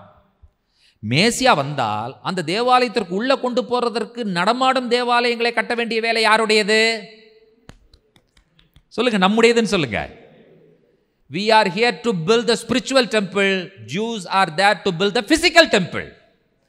சரீரப்பிரகாரமான தேவனுடைய ஆலயத்தை கட்டுவதற்கு யூதன், அதாவது ஆவிக்குரிய தேவாலயத்தை கட்டுவதற்கு யோசேப்பு, கிறிஸ்தவன். கரெக்ட். யூதா, ஜோசப், இப்படி 2ஆ பிரிகிறதை நீங்கள் பார்க்கிறீர்கள். ஓகே, இதில் ஒரு மிராக்கிளை நான் உள்ள கொடுக்குறேன் நான் உங்களுக்கு. சம்டைம்ஸ் இட்ஸ் ஓவர்லோடாக இருக்கலாம். ஆனாலும் நீங்கள் என்ன பண்ணணும்னு சொன்னால் இதை புரிந்து கொள்ள வேண்டும். இந்த ஃபர்ஸ்ட் பார்ன்ங்கிறது எவ்வளோ இம்பார்ட்டன்ட் சொல்லி வேத கலாச்சாரத்தில் யூதர்கள் மத்தியில் அந்த காலத்தில் வந்து பார்த்தீங்கன்னு சொன்னால், ஒரு பெண் என்றைக்கு வந்து அவள் பருவம் அடைகிறாளோ அன்றைக்கு அவளை திருமணம் செய்து கொடுத்து விடுவார்கள். யாருக்கு திருமணம் செய்து கொடுத்து விடுவார்கள்னு சொன்னால், அந்த ஆணுக்கு 40 வயசு இருக்கும் அட்லீஸ்ட். இப்போ இவளுக்கு ஒரு 16 வயது, அவனுக்கு ஒரு 40 வயது. இந்த கலாச்சாரம், இந்த சமுதாயம் எப்படிப்பட்ட சமுதாயம் என்று சொன்னால், முதல்ல பிறக்கிற ஆண் பிள்ளையை சார்ந்து வாழ்கிற சமுதாயம். அதுதான் வேதம் கற்றுக் கொடுக்கிறது. இப்போ இந்த வயசான ஆள் சீக்கிரம் இறந்துருவான், எப்பொழுதுமே தெரியும் உங்களுக்கு. அப்போ இவளுக்கு எப்பொழுதுமே எனக்கு முதல் பிள்ளை ஆண் பிள்ளையாக பிறந்தால் சந்தோஷப்படுவா இவ. ஏன்னா டிபெண்ட் அவ. சோஷியல் ரெஸ்பான்சிபிலிட்டி யார் மேலே விழுகிறதுன்னு சொன்னால், அந்த பையன் மேலே விழுகிறது. இந்த தாயை பொறுப்பெடுக்க வேண்டிய வேலை அந்த பையனுடைய வேலை. வேதாகமத்தில் 2 அற்புதங்கள், ஒன்று எலிஷா செய்கிறது, இன்னொன்று இயேசுநாதர் செய்வது. எலிஷா என்ன பண்ணுகிறார்? சூனேமுக்கு போகிறாள். அந்த பெண்ணுக்கு குழந்தை இல்லை. அவள் ஒவ்வொரு நாளும் வந்து தங்கும் பொழுது ஒரு மேல் வீட்டறையை கட்டி கொடுத்து அதில் ஒரு டேபிள் போட்டு லைட்டெல்லாம் போட்டு கொடுத்து நீ எலிஷா படிக்க சொல்லி சொல்லுகிறாள். அப்போ உனக்கு என்ன செய்யணும்னு சொல்லி கேட்கும் பொழுது, நான் நிறைவாக இருக்கிறேன்னு சொல்லும்போது, அப்போ அவனுடைய வேலைக்காரனை கேட்கும்பொழுது சொல்லுகிறான். என்ன தெரியுமா சொல்றான்? அவன் சொன்ன வார்த்தையை கவனிங்கள், படிங்கள் பார்க்குங்க ஃபர்ஸ்ட். அவளுக்கு செய்ய வேண்டியது என்னவென்று கேயாசியை அவன் கேட்டதற்கு, அவன் அவளுக்கு பிள்ளை இல்லை, அவன் புருஷனும் பெரிய வயதுள்ளவன் என்றான். அவனுக்கு பிள்ளை இல்லை, புருஷனும் பெரிய வயதுள்ளவன். பெரிய வயதுள்ளவன் அப்படின்னு என்ன அர்த்தம்? அந்த புருஷன் செத்து போயிட்டான்னு சொன்னா இவளுக்கு டிபெண்டன்ட் யாரும் கிடையாது. அப்போ இவளுக்கு ஒரு குழந்தை இருந்தால், ஒரு ஆண் பிள்ளை இருந்தால், புருஷன் செத்ததற்கு பிறகு யாரை டிபெண்ட் பண்ணியிருக்கலாம்? பையனை டிபெண்ட் பண்ணியிருக்கலாம். ஓகே, பிள்ளை பிறக்கிறது, அற்புதம் நடக்கிறது, அவன் சாகிறான், அவனுக்கு திரும்பமாக ஜீவனை கொடுக்கிறாள். அவள் கஷ்டப்பட்டு அந்த பிள்ளையை சார்ந்து வாழ்கிற ஒரு நிலைக்கு தள்ளப்படுகிறாள். இந்த இடம் நடைபெறுகிற, இந்த அற்புதம் நடைபெறுகிற இடம் இஸ்ரேல் தேசத்தினுடைய வடக்கு பகுதியில் மொரே என்கிறதான ஒரு மலைப்பகுதி. மலைப்பகுதியினுடைய ஒரு புறம் சூனேம், மலைப்பகுதியினுடைய ஒரு சைடு வந்து சுன்னம். அதே மலையினுடைய இன்னொரு சைடு இருக்கு. அந்த சைடுக்கு பேர் என்னன்னு கேட்டீங்கன்னு சொன்னா நாயின். நாயின் சேம் லொகேஷன். இயேசுநாதர் செஞ்ச அற்புதம் என்ன உங்களுக்கு தெரியும்? நாயின்ல ஒரு விதவை, அவளுக்கு ஒரே மகன். அந்த ஒரு மகன் என்ன செய்து விட்டான்? இறந்து விட்டான். இப்போ போய் ஆண்டவர் பார்க்கும்பொழுது அவன் சொல்றாங்க, விதவை, இவனுக்கு ஒரே மகன் தான், இவன் இறந்துட்டான். ஆண்டவர் செஞ்ச அற்புதம் என்ன? அந்த ஒரே மகனை உயிரோடு எழுப்புகிறார். ஆக்சுவலாக ஆண்டவர் யாருக்கு ஜீவனை கொடுத்தாருன்னு சொல்லி கேட்டீங்கன்னு சொன்னால், அந்த விதவைக்கு ஆண்டவர் ஜீவனை கொடுத்தார். அவளுடைய வாழ்வு புதுப்பிக்கப்படுகிறது. ஒரே லொக்கேஷனில் எலிசா எந்த இடத்துல அற்புதம் செய்தாரோ, என்ன மாதிரி அற்புதம் செய்தாரோ, அதே லொக்கேஷனில் அதே போல அற்புதத்தை ஆண்டவராக இயேசு கிறிஸ்து அந்த விதவையின் மகனை உயிரோடு எழுப்பினார். இது ரெண்டு பேருமே உயிரோடு எழுப்பப்பட்ட பசங்க, ரெண்டு பேருமே ஃபர்ஸ்ட் பார்ன். உயிரோடு எழுப்பப்பட்டவர்கள் ரெண்டு பேருமே யாரு? First born. ஃபர்ஸ்ட் பார்ன் செத்துட்டா, நல்லா நான் நோட் பண்றது, நான் சொல்ற விஷயத்தை நல்லா கவனிங்க. ஃபர்ஸ்ட் பார்ன் செத்துட்டா அலைந்து திரிகிறவர்களாக இருப்பார்கள் குடும்பம். ஃபர்ஸ்ட் பார்ன் இல்லைன்னா பிசாசு என்ன தெரியுமா பண்ணா? இயேசுநாதரை சாகடிச்சிட்டா இவர்கள் அலைந்து திரிகிறவர்களாய் மாற்றி விடலாம் என்று சொல்லினான். இயேசு யார்? ஃபர்ஸ்ட் பார்ன், முதற் பேரானவர். ஆனால் பிதாவாகிய தேவன் பார்த்தார், திரும்பவும் இயேசுவை நமக்கு உயிர்ப்பித்து கொடுத்ததன் மூலமாக நம்முடைய முதற் பேரானவர் இன்றைக்கும் ஜீவிக்கிறவராய் இருக்கிறார். நாம் அவரை ட்ரஸ்ட் பண்ணி வாழ்வதற்கு ஆண்டவர் நமக்கு உதவி செய்திருக்கிறார். Okay, who is Jesus Christ? Both physically and spiritually Jesus Christ was the first born. 89ஆம் சங்கீதம் 27வது வசனம் என்ன சொல்லுகிறது? நான் அவனை எனக்கு முதற் பேரானவனும் பூமியின் ராஜாக்களை பார்க்கிலும் மகா உயர்ந்தவனுமாக்குவேன். லூக்கா 2:7 அவள் தன் முதற் பேரான குமாரனை பெற்று சத்திரத்திலே அவர்களுக்கு இடம் இல்லாது இருந்தபடியினால் பிள்ளை துணிகளில் சுற்றி முன்னணையிலே கிடத்தினாள். சங்கீதத்திலே தீர்க்க தரிசனமாக சொல்லப்பட்டிருக்கிறது இயேசு முதற் பேரானவராக இருப்பார் என்று சொல்லி. லூக்காவிலே மரியாள் முதற் பேரானவரை பெற்றாள் என்று சொல்லுகிற வசனம் சொல்லப்படுகிறது. இயேசு முதற் பேரானவர் என்பதை பார்க்கிறோம். எபிரேயர் 1ஆம் அதிகாரம் 6வது வசனம் ஆண்டவராய் இயேசு கிறிஸ்து முதற் பேரானவர் என்பதை நமக்கு சொல்லிக் கொடுக்கிறது. கொலோசியர் 1:15 சொல்லுகிறது, Jesus Christ is the image of the invisible God and first born over all creation. தரிசனமான தேவனுடைய தற்சுரூபமும் சர்வ சிருஷ்டிக்கும் முந்தின பேருமானவர். ஸோ லூக்கா 2ஆம் அதிகாரம் 22 முதல் 24 வசனங்களை வாசிப்பீர்கள் என்று சொன்னால், இயேசுநாதரை வந்து ஃபர்ஸ்ட் பார்னா பிறந்ததனால அவரை ரிடம்ஷன் பண்ண செரமனி, பிட்யோன் ஹாபன் செரமனி அவருக்கு நடக்கிறத நீங்கள் அங்கே வாசிக்கலாம். லூக்கா 2:22, 23, 24 வாசிக்க கேட்கலாம்.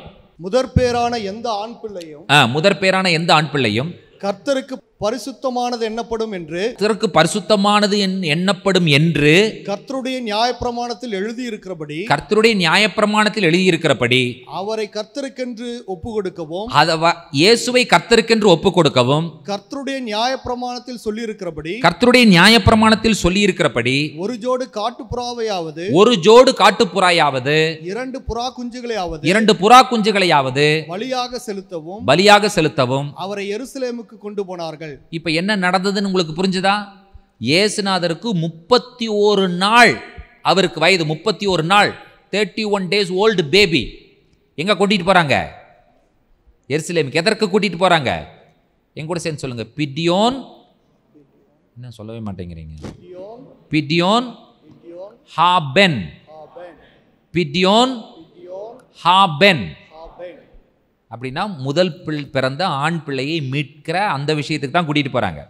இந்த 2ஆம் அதிகாரத்தில் இதுக்கு முன்னே படிச்சிங்கன்னா 8ஆம் நாளில் விருட்சேதனம், இது வந்து பிட்யோன் ஹாபென். அடுத்தது நீங்கள் வந்து நான் படிச்சிங்கன்னு சொன்னால் 12 வயதில் தேவாலயத்தை கூட்டிகிட்டு போகிற பார் மிட்ஸ்வா நீங்கள் படிச்சிடலாம். ஸோ இந்த 3 செரமனியும் ஆண்டவருடைய வாழ்க்கையில் நடைபெறுகிறதை நீங்கள் கண்டுபிடிக்கிறீர்கள். ஓகே, இப்போ நம்முடைய கேள்வி, ஹூ ஆர் வி? நாம் யார் அப்படின்னு கேட்டால் நீங்கள் என்ன பதில் சொல்ல வேண்டும்? நாம் மீட்கப்பட வேண்டியவர்கள். எத்தனை பேர் ஒத்துக்கொள்கிறீர்கள் நாம் மீட்கப்பட வேண்டும் என்று சொல்லுகிற விஷயத்தை? ஆம், நாம் மீட்கப்பட வேண்டியவர்கள். நாம் மீட்கப்படுவதற்கு எப்படி மீட்கப்பட்டோம்? யூதர்கள் 5 ஷேக்கல் கொடுத்து மீட்க, இயேசுநாதர் உங்களையும் என்ன எப்படி மீட்டார்? 5 காயங்களால் மீட்கப்பட்டோம். ஒத்துக்கிறீங்களா? நீங்கள் நம்ம மீட்கப்பட்டதற்கு 5 காயங்கள் ஆண்டவர் செய்திருக்கிறார் என்று சொல்லி. இப்போ யாக்கோபு 1ஆம் அதிகாரம் 18ஆம் வசனத்திலே நாம் என்ன வாசிக்கிறோம்? வாசியுங்கள். அவர் சித்தம் கொண்டு தம்முடைய சிருஷ்டிகளில் நாம் முதற் பலன்கள் ஆவதற்கு நம்மை சத்திய வசனத்தினாலே ஜெனிப்பித்தார். நாம் முதற் பலன்கள் ஆவதற்காக ஆண்டவர் நம்மை ஜெனிப்பித்தார் என்று சொல்லி நாம் பார்க்கிறோம். வெளிப்படுத்தல் 14ஆம் அதிகாரம் 4வது வசனம் என்ன சொல்லுகிறது? ஸ்திரீகளால் தங்களை கரைப்படுத்தாதவர்கள் இவர்களே, கற்புள்ளவர்கள் இவர்களே, ஆட்டுக்குட்டியானவர் எங்கே போனாலும் அவரை பின்பற்றுகிறவர்கள் இவர்களே, இவர்கள் மனுஷரிலிருந்து தேவனுக்கும் ஆட்டுக்குட்டியானவருக்கும் முதற் பலனாக மீட்டுக் கொள்ளப்பட்டவர்கள். நாம் மீட்டுக் கொள்ளப்பட்டவர்கள் என்று சொல்லி வேதம் சொல்லுகிறது. ரோமர் 8ஆம் அதிகாரம் 29வது வசனம், தம்முடைய குமாரன் அநேக சகோதரருக்குள்ளே முதற் பேரானவராய் இருக்கும் பொருட்டு தேவன் எவர்களை முன்னறிந்தாரோ அவர்களை தமது குமாரனுடைய சாயலுக்கு ஒப்பாய் இருப்பதற்கு முன்குறித்திருக்கிறார். முதற் பேரானவராய் இருப்பதற்காக முன்குறித்திருக்கிறார். இப்போ இந்த வசனத்தை நீங்கள் பார்த்தீங்கன்னு சொன்னா, முதற் பேரானவெல்லாம் என்னுடையவை, நான் எகிப்து தேசத்திலே முதற் பேரானவையும் சங்கரித்த நாளிலே ஃபர்ஸ்ட் பார்ன் நான் எங்க ரிடீம் பண்ணங்கிறார் ஆண்டவர்? ஈஜிப்ட்ல. இப்போ நீங்கள் இந்த விஷயத்தை நீங்கள் நல்லா புரிந்து கொண்டார். நான் சொல்கிற விஷயத்தை நீங்கள் கவனிங்க, என் கூட சேர்ந்து நீங்கள் திங்க் பண்ணுங்க. சங்காரதூதன் வருகிறான். முதல் பேர் அனைத்தும் என்ன செய்கிறது? சாகிறது. எந்த முதற் பேர் எந்த வீட்டில் ரத்தம் இல்லையோ அந்த வீட்டில் இருக்கிற முதற் பேர் அனைத்தும் சாகிறது. எபிரேயர்கள் காப்பாற்றப்படுகள் வெளியே வர்றாங்க. ஒரு சின்ன இமேஜினேஷன். வனாந்தரத்தில் இருக்கிறார்கள், குரூப்பாக இருக்காங்கன்னு வைத்துக்கொள்ளுங்கள். ஒரு நாள் night they may have some barbecue party. கேட்குறாங்க, யாரெல்லாம் மீட்கப்பட்டவர்கள் கை தூக்குங்க அப்படின்னு சொல்லும் பொழுது கை தூக்கியிருப்பாங்க. யாரெல்லாம் தூக்கியிருப்பாங்கன்னு நினைக்கிறீங்க நீங்க? ஃபர்ஸ்ட் பார்ன் இல்லை. அதாவது 2 விஷயம் இருக்குது. நீங்கள் ஒன்று புரிஞ்சுக்கணும். ஆண்டவர் என்றைக்குமே ஒரு ஃபிசிக்கல் சொல்கிறாரு, இன்னொன்று ஸ்பிரிச்சுவல் சொல்கிறாரு. Of course, all of the Israelites were redeemed. We have to think spiritually. But physically, one particular group of people was also redeemed. யார் அது? First born. புரிஞ்சுதா உங்களுக்கு இப்போ? இன்ஃபேக்ட் எல்லாருமே redeemed அந்த கேட்டகரியில் வந்துடுறாங்க. ஆனால் பர்டிகுலராக ஃபிசிக்கலாக சாகாமல் மீட்கப்பட்ட ஒரு குரூப் இருந்ததில்ல. அது யார்? வீட்டில் பிறந்த முதற் பிள்ளை. யார் கை தூக்கி இருப்பாங்கங்கிறீங்க? யாரெல்லாம் முதலாவதாக பிறந்திருப்பார்களோ அவர்கள் அனைவரும் கை தூக்கி இருப்பார்கள். அதில் ஆண்களும் உண்டு. சத்தமாக சொல்லுங்க. நீங்கள் தான் சொல்லணும். சத்தமாக சொல்லுங்க. இன்னும் சத்தமா சொல்லவே மாட்டேன். பெண்களுக்கு இவ்வளோ டைம் கொடுக்குறேன், சொல்லவே மாட்டேங்கிறாங்க. பெண்களும் உண்டு. இருந்தாங்களா இல்லையா? பெண் பிள்ளைகளும் இருந்தார்கள், மீட்கப்பட்டவர்கள். இதில் 2 குரூப்புமே மீட்கப்பட்டவர்கள். அதில் ஒரு ஸ்பெசிஃபிக்காக ஒரு குரூப் மீட்கப்பட்டவர்களாக இருந்தார்கள்.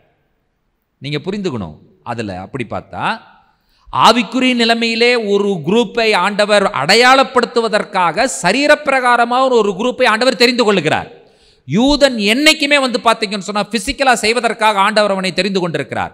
நாம் அவனை பார்க்கும் பொழுது எல்லா விஷயங்களையும் ஆவிக்குரிய விஷயங்களாக கற்றுக்கொள்வதற்காக ஆண்டவர் நம்மை தெரிந்து கொண்டிருக்கிறார். நம்ம 31ஆம் நாளில் 5 ஷேக்கல் கொடுத்து யாரையும் கொண்டு மீட்டு கொண்டு நம்ம குழந்தையை நம்ம வைக்கிறது கிடையாது. 8ஆம் நாளிலே நம்மளுடைய வீட்டில் பிறந்த எந்த ஆண் பிள்ளையும் நம்ம விருத்தி சேதனம் பண்ணுவது கிடையாது. அல்லது 12வது வயதிலோ 13வது வயதிலோ அவனுக்கு ஒரு பிரேயர் ஷாலை போட்டு அவனை பார்மிட்ஸோ பண்ணுகிற விஷயத்தை நம்ம நடத்துறது கிடையாது. All of these physical activities should be understood by all Christians that we should follow spiritually. Are you still with me? புரியுதா உங்களுக்கு நான் என்ன சொல்றேன்னு சொல்லி? நம்ம ஆவிக்குரிய ரீதியாக பின்பற்றுவதற்காக நாம் அழைக்கப்பட்டவர்கள். அந்த வகையிலே பார்க்கும் பொழுது ஆண்டவர் சொல்லுகிறார், அவைகளை மீட்டுக்கொள்ள வேண்டும் என்று சொல்லி ஆண்டவர் சொல்லுகிறார். நாம் யார் என்கிற கேள்விக்கு பதில் என்ன? First born. First born. வீட்டில் நீங்கள் எத்தனாவது வேணாலும் பிறந்திருக்கலாம். வீட்டில் 2வது பிறந்தவங்க கை தூக்குங்க. 2, 3 ஒன்று இல்லாமல் 2, 3, 4 பிறந்தவங்க கை தூக்குங்க. ஆனால் நீங்கள் ஆவிக்குரிய ரீதியில் நீங்கள் யார்?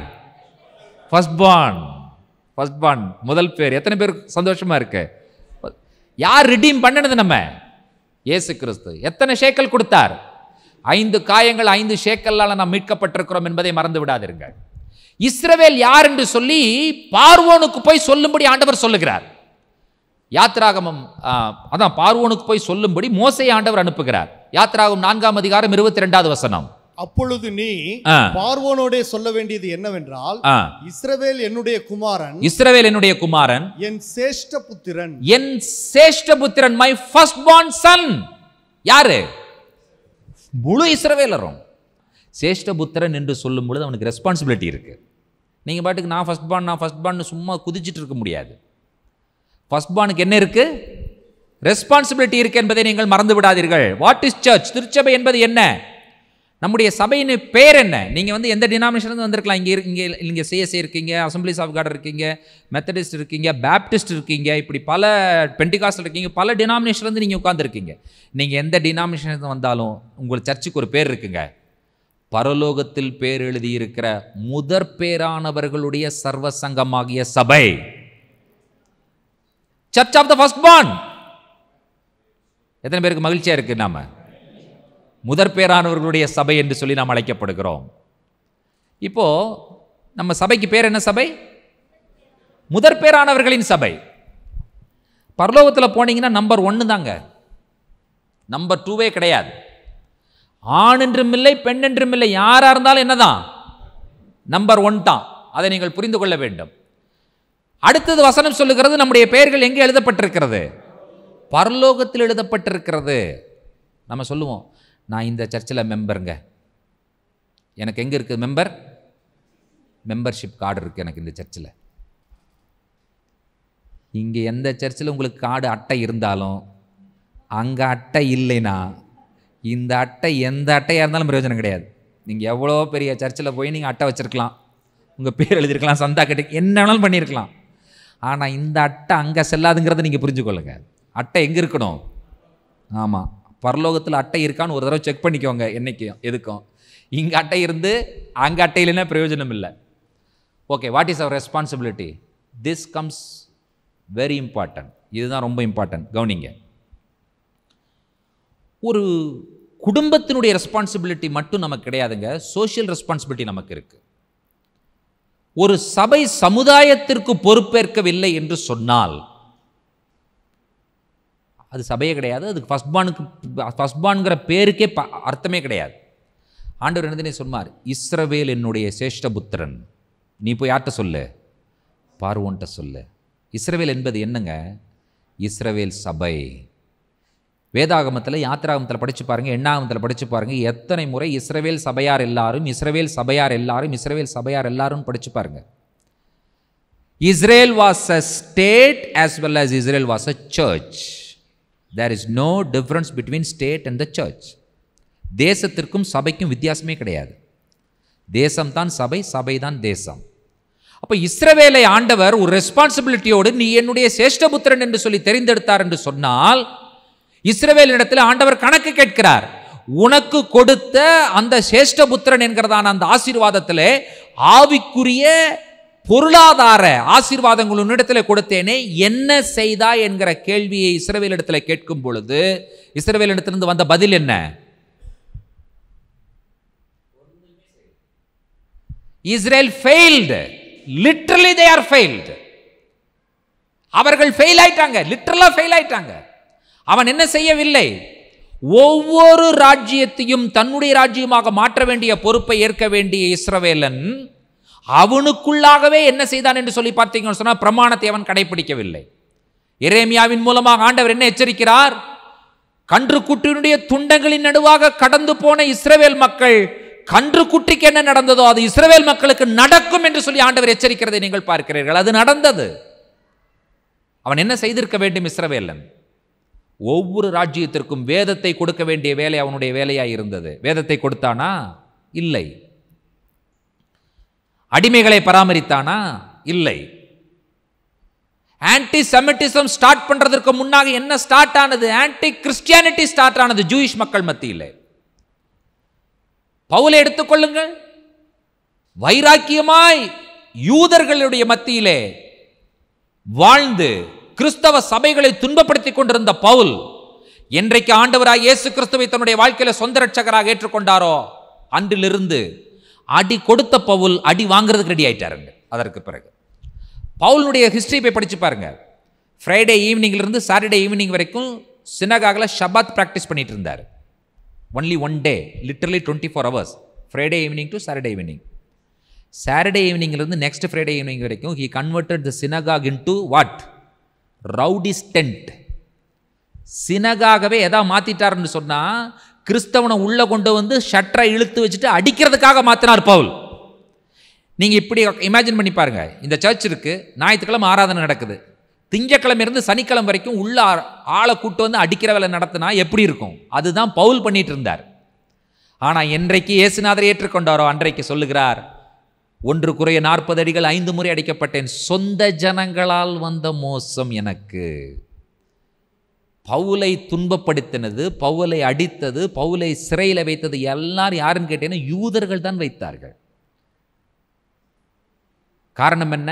Anti Christianity spirit was in Judaism. ஜூடாயிசத்துக்குள்ள இருக்கிற பிரச்சனை என்னன்னு சொன்னால் ஆன்டி கிறிஸ்டியானிட்டி, கிறிஸ்டியனுக்குள்ள இருக்கிற பிரச்சனை என்னன்னு சொன்னால் ஆன்டி செமிட்டிசம். இது ரெண்டுமே தவறான விஷயங்கள். அவன் என்ன செய்திருக்க வேண்டும் என்று சொன்னால் உலகம் மக்கள் முழுவதற்கும் ஆசீர்வாதத்தை கொடுத்திருக்க வேண்டும். ஜூயிஷ் பீப்புளை டிஸ்பர்ஸ் பண்ணது எதற்காக ஆண்டவர் உலகம் முழுதும் சிதறடித்தார்? ஒரு யூதன் தான் ஆசீர்வாதம், யூதனுடைய வித்து உலகத்தில் இருக்கிற அத்தனை மக்கள் மத்தியிலும் போக வேண்டும் என்கிற விஷயத்திற்காகத்தான் யூதனை ஆண்டவர் சிதறடித்தார். A Jew is a blessing. எனக்கு ஒரு யூதனை தெரியுங்க, ஆசீர்வாதமான ஒரு யூதனை. அந்த யூதனுடைய பெயர் சொல்லட்டுமா? இயேசு கிறிஸ்து. His name is Jesus. ரட்சிப்பு யூதர்கள் வெளியாய் சமாரிய ஸ்திரீயின் இடத்துல பேசிக் கொண்டிருக்கும் பொழுது எந்த வகையிலும் ஆண்டவர் ஸ்கிரிப்சரை விட்டே கொடுக்கல. எங்களுடைய முன்னோர்கள் இந்த மலையில் ஆராதிக்க வேண்டும் என்று சொல்லி கரிசி மலை அவள் காண்பிக்கிறாள். இந்த கிணற்றை எங்களுக்கு கொடுத்த யாக்கோபை பார்க்கல் நீ பெரியவரா என்கிற ஒரு கேள்வி முன்வைக்கிறாள். ஆனால் இயேசுநாதர் சொல்லுகிறார், இந்த கிணற்றில் இருக்கிற தண்ணீரை குடிச்சவனுக்கு திரும்பவும் தாகம் உண்டாகும், ஆனால் நான் கொடுக்கிற தண்ணீரை குடிக்கிறவனுக்கு ஒரு நாளும் தாகமே உண்டாகாது. அப்போ அந்த தண்ணி எனக்கு காண்பி, தண்ணி எனக்கு கொடு, நீ போய் உன்னுடைய புருஷனை கூட்டி கொண்டு வா. இல்லை, இப்போ எனக்கு புருஷனே இல்லை. நீ சொல்கிறது ரொம்ப ரைட், ஏற்கனவே 5, இப்பொழுது இருக்கிறது உனக்கு கிடையாது. என்னுடைய வாழ்க்கையை அப்படியே சொன்ன ஒருவர் இருக்கிறார். ஓகே, பிதாவை எங்கும் தொழுது கொள்ளும் காலம் வரும். எருசலேமில் மாத்திரமல்ல. அவளுடைய கேள்வி என்ன? நீ எருசலேமை சொல்கிற, எங்கள் மக்கள்லாம் கெரிசி மலை சொல்கிறாங்க, எது உண்மையை சொல்லு. பிதாவை எங்கும் தொழுது கொள்ளும் காலம் வரும். ஆனால் அதை சொல்லிட்டு ஒரு வார்த்தையை சொல்ல மறக்கல ஆண்டவர். ஆனால் ரட்சிப்பு யூதர் வழியாய். மறந்தாரா? மறக்கவே இல்லை. சபையினுடைய ரெஸ்பான்சிபிலிட்டி என்ன? First born. இந்த உலகத்தினுடைய மற்ற ஜனங்களுடைய ஆவிக்குரிய பொருளாதார தேவைகளை சந்திக்க வேண்டிய பெரிய பொறுப்பு சபைக்கு தாங்க இருக்கு. Search should spend money to the society. R we doing that? எந்த அளவுக்கு நம்ம செய்கிறோம்? திருச்சபையினுடைய மிஷினரி, பெரிய ஒரு மிஷினரி ஆர்கனைசேஷன்லேருந்து வெளியே வந்த ஒரு நபர் ஒரு ஸ்டாட்டிஸ்டிக்ஸ் ரிப்போர்ட் எடுத்தார். என்ன தெரியுமா ஒரு கணக்கு எடுத்தார்? சபையினுடைய பணம் எங்கே செலவு பண்ணப்படுகிறது? 95% சபையினுடைய பணம் சபை மக்களுக்கே செலவு பண்ணப்படுகிறது. 5% தான் எங்கே போகுது? வெளியே போகுது. இது ஒரு மிஷினரி ஆர்கனைசேஷன்லேருந்து வெளியே வந்த ஒரு படித்த ஒரு நபரனுடைய ஒரு கணக்கெடுப்பு. சமுதாயத்திற்கு நாம் ஆற்றிய பங்களிப்பு என்ன? யோசித்து பாருங்கள். இந்த உலகத்தில் லைன்ஸ் கிளப் காரனையோ ரோட்டரி கிளப் காரனையோ வேறு எந்த அமைப்பையும் ஆண்டவர் ஃபர்ஸ்ட் பார்ன்னு சொல்லலை. யாரை தான் ஃபர்ஸ்ட் பார்ன்னு சொல்லியிருக்காரு? உங்களையும் என்னையும் தான் ஃபர்ஸ்ட் பார்ன்னு சொல்லியிருக்கிறாரு. அந்த ஃபர்ஸ்ட் பார்ன்னா நம்மள்கிட்ட கொடுக்க வேண்டிய அந்த பொறுப்பு எல்லாரும் ஆசீர்வாதமாக இருப்பதற்காக இந்த சமுதாய அக்கறை திருச்சபைக்கு வர வேண்டும். சமுதாயத்தின் மேலே எண்ணம் வர வேண்டும். சமுதாயத்திற்காக திருச்சபையினுடைய பணம் செலவு பண்ணப்பட வேண்டும்.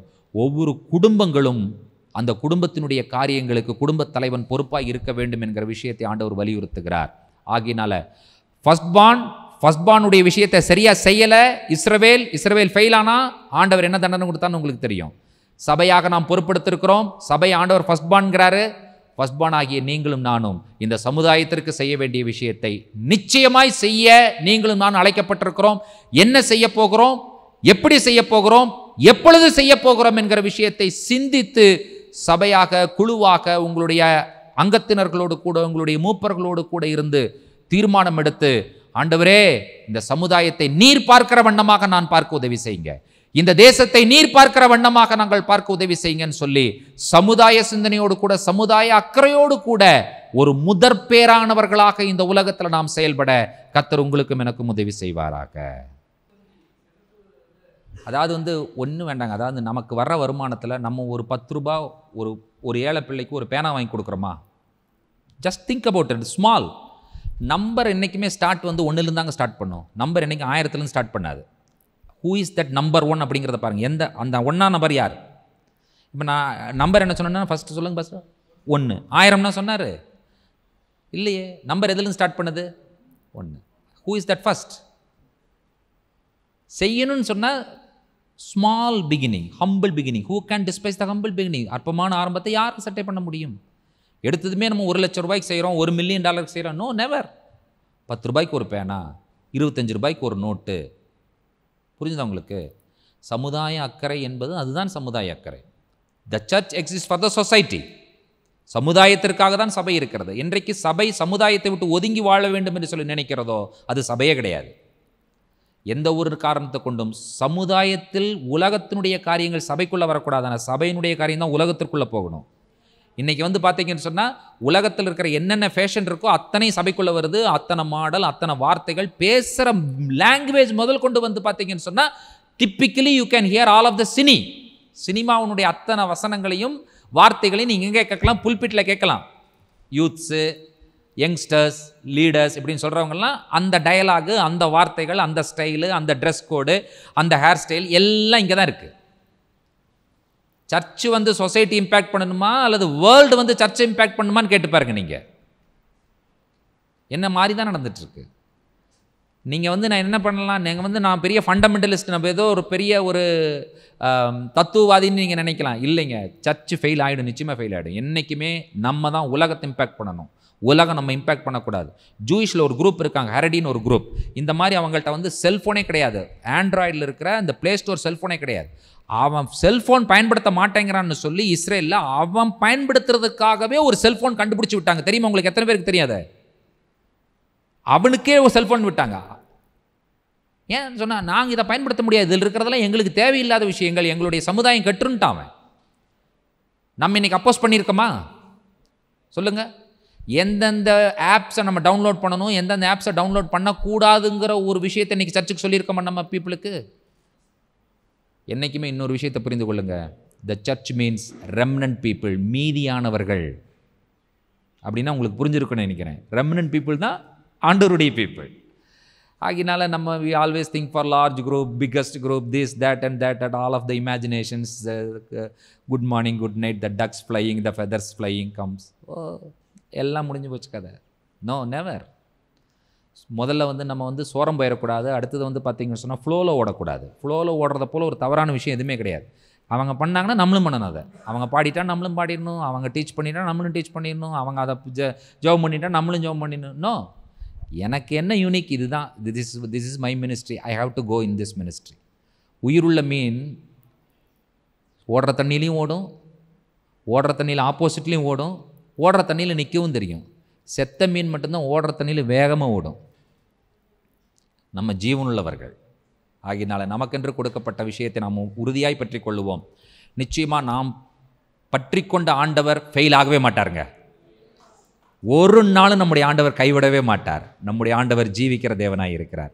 ஆகினால உறுதியோடு கூட, விசுவாசத்தோடு கூட, முதற் பலன் நான் ஆண்டவர் என்னை ஃபர்ஸ்ட் பார்னாக தெரிந்தெடுத்திருக்கிறார் என்கிறதான அந்த ஒரு அதிகாரத்தோடு கூட நாம் செயல்படுவோம் என்று சொன்னால் நிச்சயமாக இந்த தேசத்திற்கு நம்மால் ஒரு பெரிய ஆசீர்வாதத்தை கொடுக்க முடியும். We are here to bless the nation. தேசங்களை ஆசீர்வதிப்பதற்காகத்தான் கர்த்தர் நம்மை வைத்திருக்கிறார். ஆகினால அந்த ஆசீர்வாதத்தை நாம் தேசத்திற்கு கொடுக்க ஆண்டவர் நமக்கு உதவி செய்வாராக. எழுந்து நின்று நாம் ஜெபிக்கலாம். Pastor Stalin from Coimbatore, please come forward. நாம் ஜெபிப்போம். Thank you Lord. அப்பனே, நாங்கள் உமக்கு நன்றி சொல்லுகிறோம். வேத வசனத்தை ஆராய்ந்து பாருங்கள், அவைகளால் உங்களுக்கு நித்திய ஜீவன் உண்டு என்று எங்களுக்கு வாக்களித்தவரே, நீர் இன்றைக்கும் நித்திய ஜீவனுக்குள் எங்களை நடத்துவதற்காய் தந்த உங்களுடைய வார்த்தையின் வெளிச்சத்துக்காக நாங்கள் உமக்கு நன்றி சொல்கிறோம். இந்த காலை முதல் செக்ஷனில் எங்களோடு பேசின விருத்த சேதன வேதத்தின் பகுதிகளுக்காக நாங்கள் நன்றி சொல்கிறோம். மெய்யான விருத்த சேதனம் என்பது உடன்படிக்கைக்குள்ளாக நீ எனக்கு முன்பாக நடந்து உத்தமனாய் இரு என்பதனுடைய அந்த கருத்தாளங்களை கேட்பதற்காய் என் தேவனாகிய கர்த்தர் எங்களுக்கு உதவி செய்ததற்காக நன்றி சொல்லுகிறோம். இருதயத்திலே செய்யப்பட வேண்டிய அந்த விருத்த சேதனத்தை குறித்தும் எங்களுடைய இருதயம் எப்படி மாற்றப்பட வேண்டும் என்பதும் உடைய வசனத்தினால் உடைய வார்த்தையினால் எங்களுடைய இருதயம் பக்குவப்பட வேண்டிய காரியங்கள் இந்த காலை முதல் செக்ஷனில் என் ஆண்டவர் பேசினீர். இந்த 2வது செக்ஷனிலும் உடைய மீட்பின் பொருளை குறித்து நாங்கள் மீட்கப்பட வேண்டியவர்கள் என்பதும் நாங்கள் மீட்கப்பட வேண்டியதனுடைய நோக்கத்தை குறித்தும் கர்த்தருடைய ஆவியானவர் எங்களோடு கூட தெளிவாய் நீர் பேசி கொண்டு வருகிறதற்காக நன்றி சொல்லுகிறோம். குடும்பத்தில் மூத்த மகனுடைய பங்கு எவ்வளவு விலையேற பெற்றது என்பதையும் எங்களை முதற் பலனாக தெரிந்து கொண்டப்பட்டது எவ்வளவு முக்கியமானது என்பதும் பரலோகத்தில் நாங்கள் வந்து நிற்பதற்கு முன்பாக எங்களுக்கு இருக்கிற அந்த ரெஸ்பான்சிபிலிட்டியை அறிந்து செய்வதற்கும் பரலோகத்தின் தேவன் பரிசுத்த ஆவியானவர் தம்முடைய ஏராளமான கிருபைகளை எங்களுக்கு தொடர்ந்து தர வேண்டும் என்று நாங்கள் செபிக்கிறோம். விசேஷமாக இந்த கருத்தரங்குக்காக நாங்கள் உமக்கு நன்றி சொல்கிறோம். அருமையான ஊழியர் எடுத்த எல்லா பிரயாசங்களுக்கும் ஏற்ற பலனை தருவீராக. இந்த பட்டணத்திலே ஆண்டவரை கர்த்தருக்கென்று நிற்கிற ஒவ்வொரு ஊழியக்காரர்களுக்குள்ளும் ஒரு எழுப்புதலின் விதையை கொண்டு வந்து சேர்க்கவும், இது நிமித்தமாக எங்கள் பட்டணங்கள் தேவனுடைய வார்த்தைக்கு நேராக இந்த நாட்களில் திரும்பவும் ஆண்டவரை இன்றைக்கு புதிதான கண்டுபிடிப்புகளுக்கு நேராக திருச்சபை கடந்து போய் கொண்டிருக்கும் பொழுது ஆதி நிலைமைக்கும் ஆதி விசுவாசத்திற்கும் ஆதி அன்பிற்கும் ஆமீன் ஆதியிலே சொல்லப்பட்ட தேவனுடைய வார்த்தைக்கு நேராக திரும்பி வருவதுதான் எழுப்புதலினுடைய படி என்பதை இந்த காலங்களில் நாங்கள் அறிந்து உணர்ந்து செயல்படுவதற்கும் ஏதுவாக வழிநடத்தி கொண்டு போகிற தேவ மனிதர்களை இன்னும் ஏராளமாய் கர்த்தர் எழுப்பி தர வேண்டும் என்று உம்முடைய நாமத்தினால் ஜெபிக்கிறோம். இந்த காலை செக்ஷனை ஆசீர்வதித்த தேவன் ஆண்டவர் இந்த பிற்பதி செக்ஷனையும் கர்த்தர் ஆசீர்வதிப்பீராக.